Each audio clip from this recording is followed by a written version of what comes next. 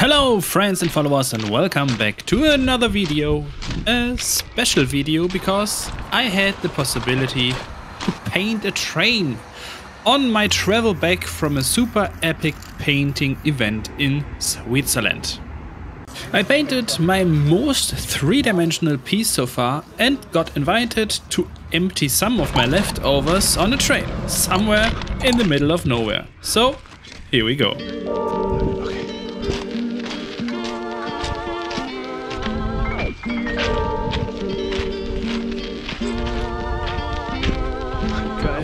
For those of you who wonder why is Smoe doing this, I just got the opportunity to paint there. This is a trash yard. That means that all trains, except the train that is driving behind me right now, all trains are getting demolished the next week, and they're just standing there and waiting for the excavator that destroys them. And these are all old trash trains, and the company that demolishes the trains, they accept it that we are painting there. It is not like illegal, it's something in between legal and illegal, but it's okay for them when graffiti artists come there and paint there, and this is the reason why I thought, okay, let's try this if it is so magical like everyone else says to paint on a train.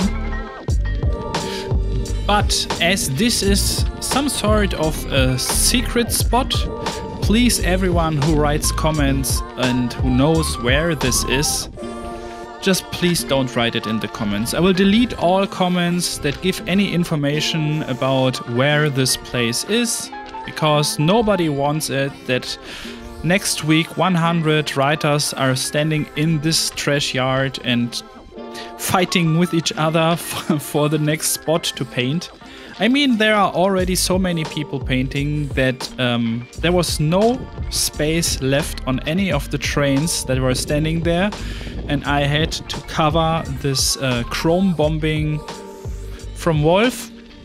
And the rule for all writers in this yard is, if you paint over somebody else, cover the artwork completely. So the first person who paints there paints a window down panel, and then you can paint a little bit bigger than the window down, and then you paint at the end you paint a whole train. And every artist tries to cover the artwork of the one underneath yourself, because otherwise this is respectless. So big up to Wolf, sorry for covering your style. Okay, and I already start doing the fill-in after 7 minutes of making some first lines. And I decided that I wanted to go with a gray fill-in, a gray fading from light gray over middle gray to dark gray. It was not covering that well, to be honest. But as usual, I just I tried to fill just enough so that it looks clean at the end.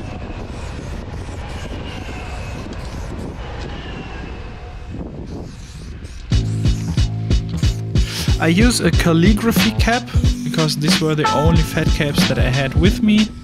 I was not well prepared to do this train action. Next time I would definitely take the level 6 fat caps with me, because they are good for really solid outlines as well.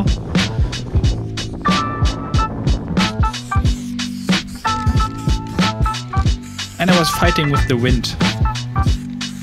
It really felt like that the half of the spray paint that I was trying to spray paint on the train was just flying away. And for those of you who say, why didn't you fill the letters with the double hand technique? yeah, the answer is that I just had one spray can of each color. So I could have used both hands to shake this one can, but yeah, I was not well prepared. I know this looks dirty as hell, but I will solve that.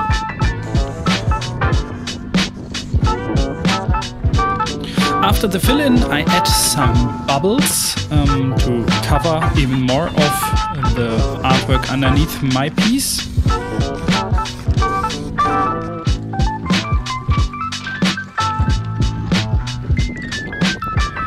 And to make the bubbles more sharp, I use a skinny cap to sharpen the outer shape of the bubbles.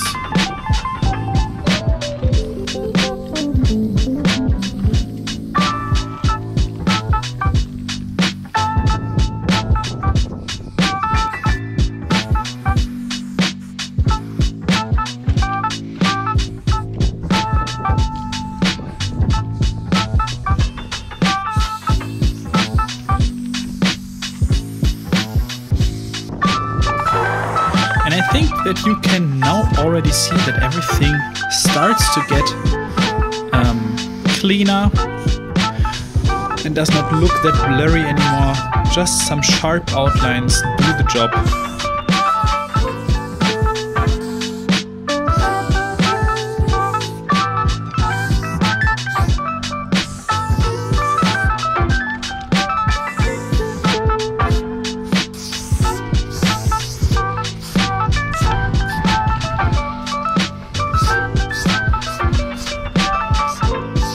By the way, Kia borrowed me this cap. This is a black fat cap. I don't know what sort of cap this is.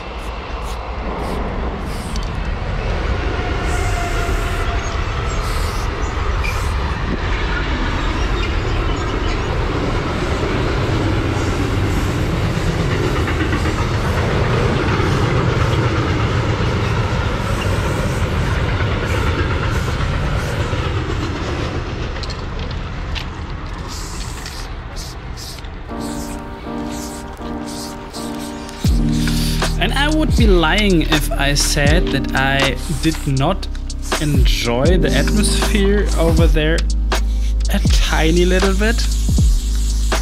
It was crazy to paint on this train and having all these other trains driving behind us.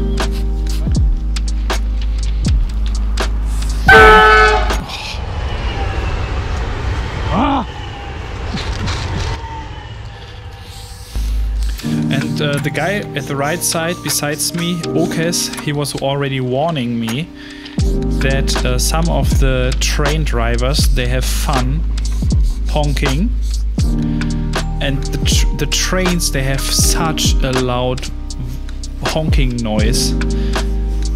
That was scary.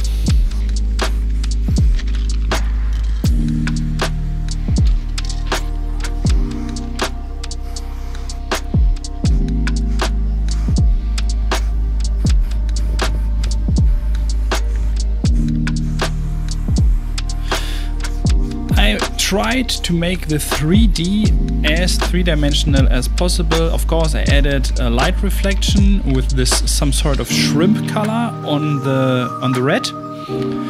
But it would have been so much better if I had a darker red instead of this really sharp black as the shadow. It works some sort of, but yeah, this is a leftover piece. I tried to make the best out of it, but it is some sort of annoying that I did not have any preparing time for this action.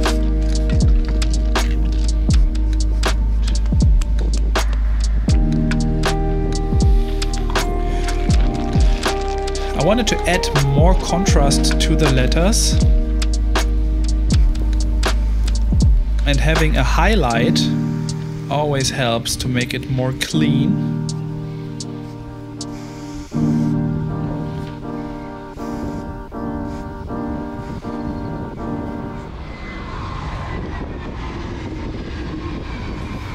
And I was so happy that the train was not honking.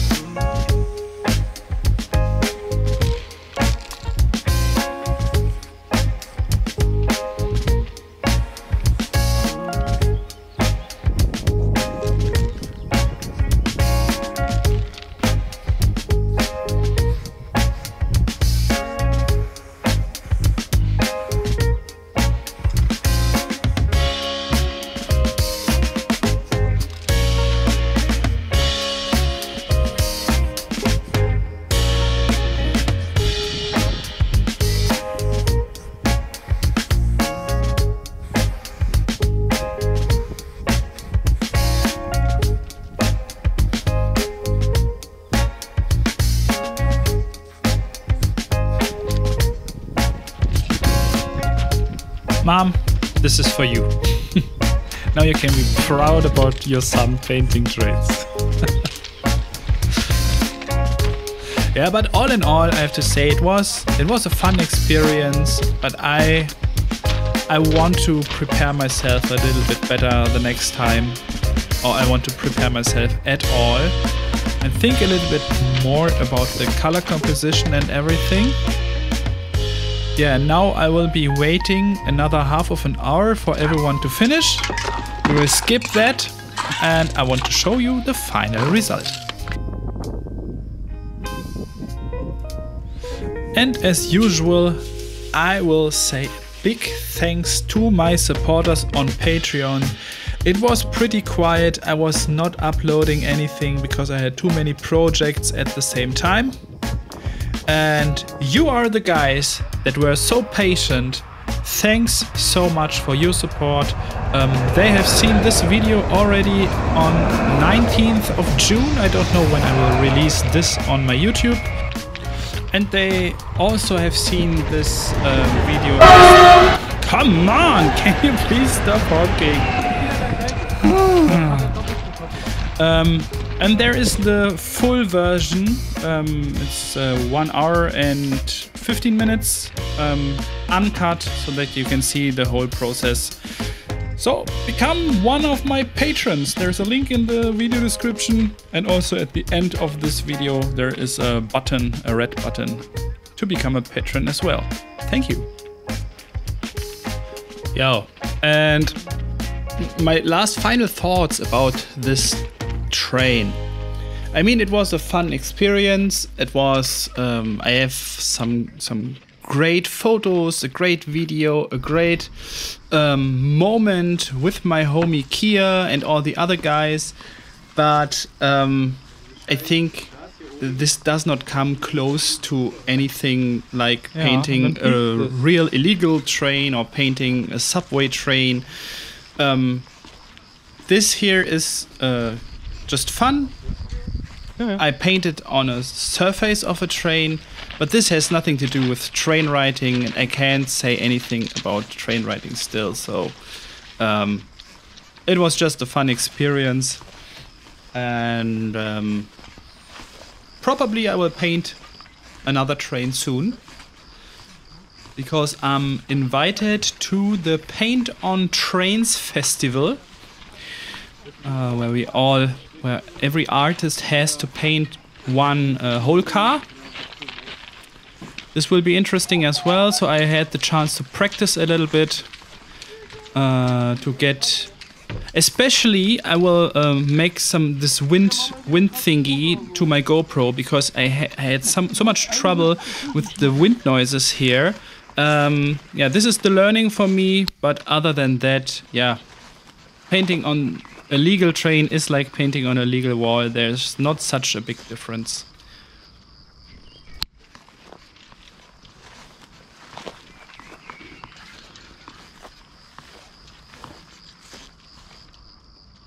Yo, friends and followers, I hope that you were a little bit entertained. Please don't forget to like the subscribe button, and I hope to see you in the next project. The next train.